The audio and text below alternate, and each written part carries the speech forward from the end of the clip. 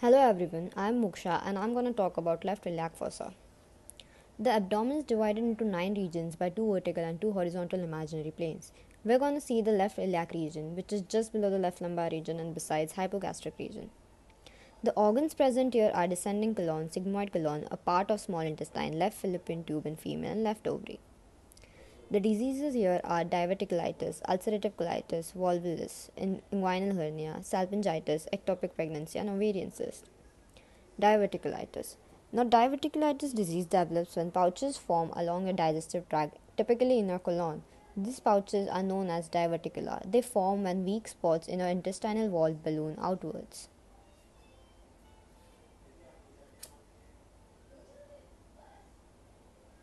The clinical features are abdominal pain, fever, tenderness, constipation, or less commonly diarrhea, and nausea and vomiting. Investigations that can be done are blood tests, stool sample, sigmoidoscopy, and barium enema.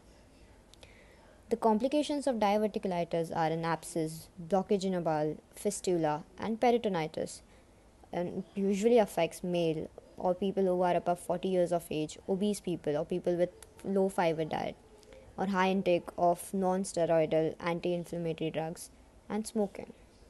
Ulcerative colitis, a chronic inflammatory bowel disease that causes inflammation in the digestive tract. Ulcerative colitis is usually only in the innermost lining of the large intestine and rectum. Its forms ranges from mild to severe. This is what normal lumen of the colon looks like, and this is ulcerative colitis. Now, Crohn's disease and ulcerative colitis are both IBD, but the major difference is Crohn's disease affects the entire GI system, but the ulcerative colitis affects only the colon.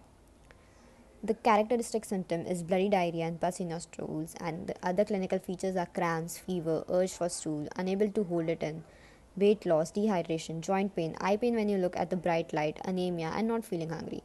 Investigations that can be done are blood tests, stool sample to rule out infection or parasite, sigmoidoscopy, and colonoscopy. The complications of ulcerative colitis are severe bleeding, perforated colon, severe dehydration, osteoporosis, inflammation of your skin, joints, and eyes, an increased risk of colon cancer, a rapidly swelling colon, and increased risk of blood clots in veins and arteries. There are various types of ulcerative colitis like proctitis, proctosigmoiditis, distal colitis, extensive colitis, and pancolitis. It usually depends on the location where it's affected. Volvulus. It's an obstruction due to twisting or knotting of the GI tract. Twisting or knotting can block the intestine and obstruct blood flow. This is most commonly due to birth defect or malrotation, which occurs during fetal development. It can also occur in older adults with constipation. Now we're going to talk about sigmoid volvulus. The clinical features here are abdominal pain and tenderness, vomiting, green bile, nausea, distended abdomen, bloody stool, constipation, and shock. For infants, sudden bouts of crying, drawing in legs as if in pain, lethargy, rapid heart rate, and breathing. On examination, the abdomen is often very tympanic to percussion. The investigations that can be done are blood tests, tests to examine stool for blood, barium x-rays, computed tomography, and flexible sigmoidography, where a horseshoe sign is seen just like shown in this picture. The complications of sigmoid volvulus are sepsis, short bowel syndrome, and secondary peritonitis. Inguinal hernia. It occurs in the abdomen near the groin area. They develop when fatty or intestinal tissues push through a weakness in the abdominal wall near the right or left inguinal canal. Each inguinal canal resides at the base of the abdomen.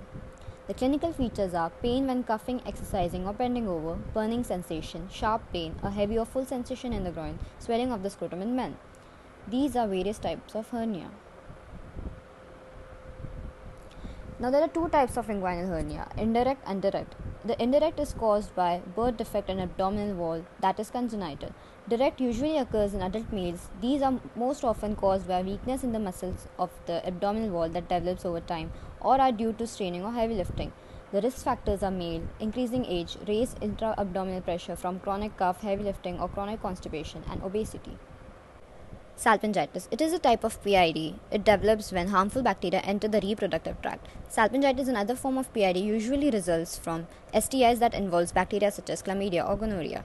Salpingitis causes inflammation of the fallopian tubes. Inflammation can spread easily from one tube to the other, so both tubes may be affected. If left untreated, salpingitis can result in long-term complications. The clinical features are foul-smelling vaginal discharge, yellow vaginal discharge, pain during ovulation, menstruation, and sexual intercourse, spotting between periods, dull lower back pain, abdominal pain, nausea, vomiting, fever, and frequent urination.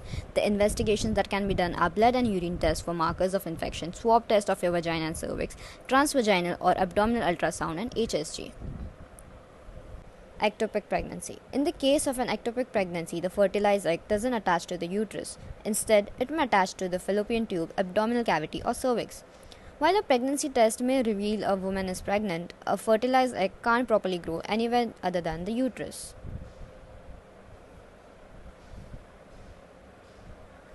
The clinical features are nausea and breast soreness, sharp waves of pain in the abdomen, pelvis, shoulder, or neck, severe pain that occurs on the one side of the abdomen, light to heavy vaginal spotting or bleeding, dizziness or fainting, and rectal pressure.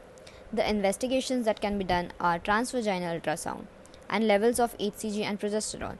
These are hormones that are present during the pregnancy.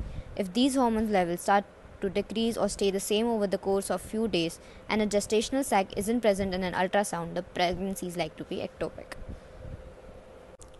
Ovarian cyst, a solid or fluid-filled sac or pocket within or on the surface of an ovary.